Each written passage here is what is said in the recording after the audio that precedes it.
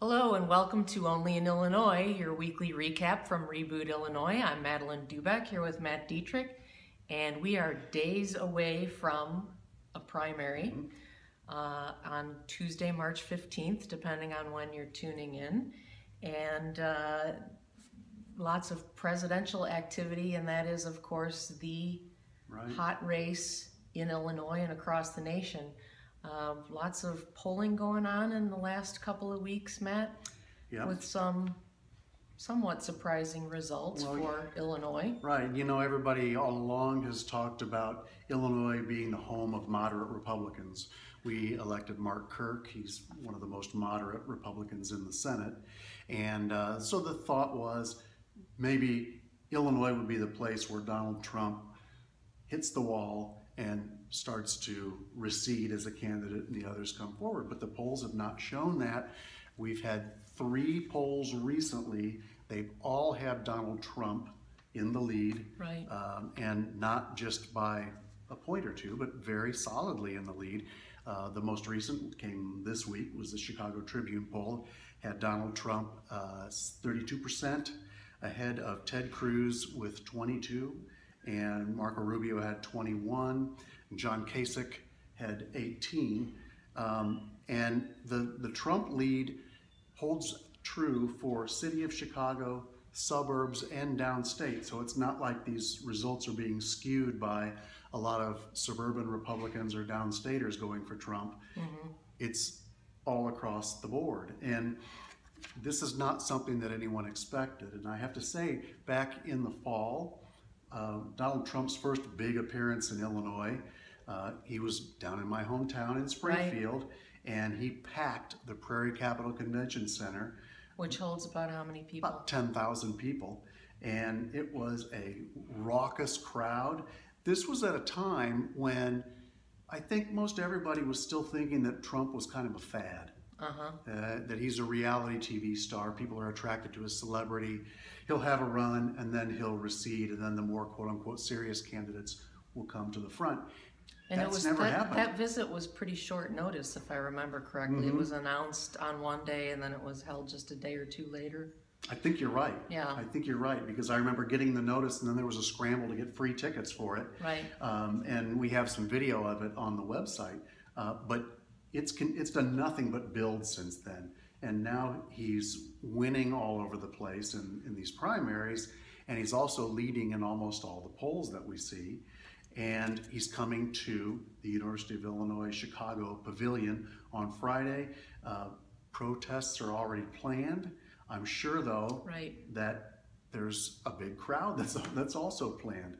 This is not something that anybody expected. Like I said, everyone kind of assumed that Illinois was going to be the state where the nation gets its head together again, the Republicans go forward. Right. We used to be a bellwether state for many years, but that was a couple of decades ago. We haven't been one so much lately in presidential politics. But also this year, for once, we're relevant in the primary. Right.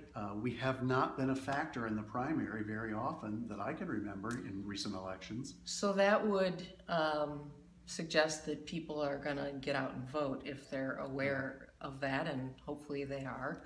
But we're always a little put a little asterisk by primary polls, right? Yeah, they're unpredictable. And if you remember, in the 2014 Republican primary for governor, Bruce Rauner was supposed to run away with the Republican nomination according to polling, and lo and behold, he barely made it through. And that was because you had a lot of Democrats taking Republican ballots. But it's very unpredictable. The numbers are very, very low, in the 20s for turnout for primaries in Illinois usually. And so you talked about the Springfield event with Donald Trump. Also in Illinois this week has been Ted Cruz. His wife Heidi appeared at the City Club of Chicago. Kasich was out at a high school in Palatine yesterday and packed that place, standing room only. So we have Bill Clinton. Bill Clinton and Hillary is coming tonight, Thursday, as we record this. And Bernie Sanders has already been here once. He was on the Chicago State He's been here a couple University. of times. He was on the Chicago State campus. He went to SIU Edwardsville. to highlight our troubles that we're having with higher education funding now. So Illinois is really, I mean, Hot. for once, we're a battleground in the primary. So the polling shows Hillary is going to do well in her home state. Hillary is doing much better than Donald Trump has been in the polling. In the Tribune poll anyway, we have Bernie Sanders at 25% and Hillary Clinton at 67%. In a Paul Simon Institute poll that was done, it was done a month ago, so things have changed since then, but even then it was Hillary Clinton 51%, Bernie Sanders 33%. We Ask America was another poll, and there again you had Hillary Clinton 57%, Bernie Sanders 28%, and in We Ask America again you have Donald Trump at 38%, and the next closest is Marco Rubio at 21%. So Trump isn't winning at any of these outright, but he's getting pretty significant pluralities and racking up a lot of delegates. So the thing about primaries that make them very difficult, harder to poll, is because a lot of people will tell you they're going to vote. Right. But then they don't like the idea, particularly in Illinois, of having to ask for one party or the other's ballot when they go to vote. Right. We don't have an open primary. So a lot of people say they're going to vote and tell posters they're going to vote, but then they don't actually turn out. Mm-hmm. And so that's why you see these things like what happened in Michigan right before this, where Hillary Clinton lost. She was supposed to run away with it.